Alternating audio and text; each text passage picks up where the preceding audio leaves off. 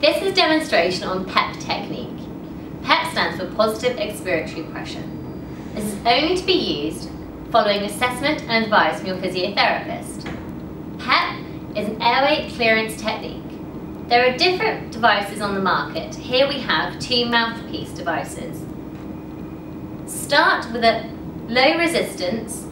Allow your patient to take a breath in through the nose and breathe out through the device. If the patient finds this easy, you can gradually start to increase the resistance of the PEP device. You're looking for an effective technique that allows them to clear sputum. If they feel they need to clear sputum, allow them time to stop, cough and spit it out. Otherwise, if they feel breathless doing it, allow them time to return to breathing control. The other type we have is a spring.